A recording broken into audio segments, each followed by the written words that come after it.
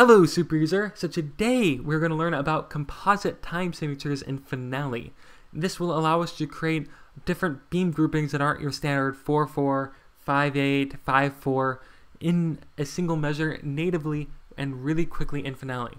Like you may have noticed that if you have a time signature and you want to edit it, you already have a bunch of composite time signatures set up for you. Like you have 5-8, which is 2 plus 3, and also 5-8, 3 plus 2, and 7-8, 2 plus 2 plus 3, and 7-8, 3 plus 2 plus 2.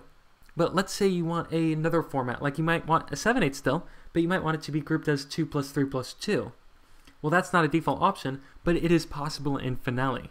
So the process is actually quite easy. So we're going to come over here to the tempo marking, right click and hit edit time signature. You can also just click at measure and hit time signature, edit time signature here. So edit time signature, and then we're going to go over here and where it says composite, this is where we're going to type in the composite time signature. So if we wanted to say 2 plus 3 plus 2 for a 7-8, we can go 2 plus 3 plus 2 over 8.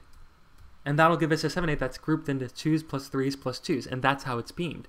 Hit OK, and if we hit OK, that's how it looks. Now let's test it out.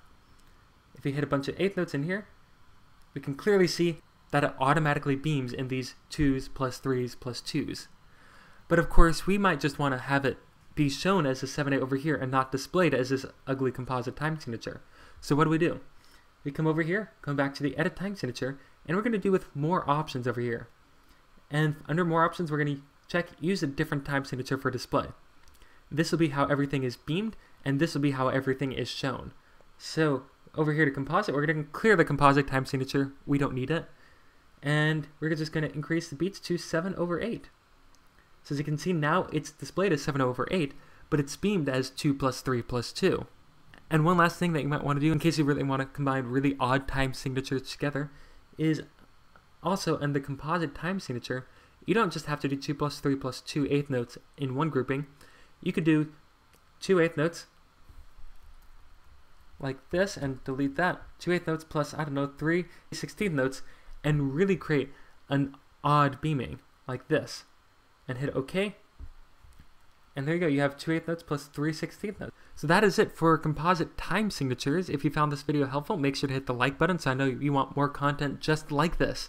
And each week I release new videos about how to use Finale to its fullest. So if you don't want to miss out on any of those videos, make sure to hit the subscribe button and ring the bell so you get notified as soon as a new video comes out.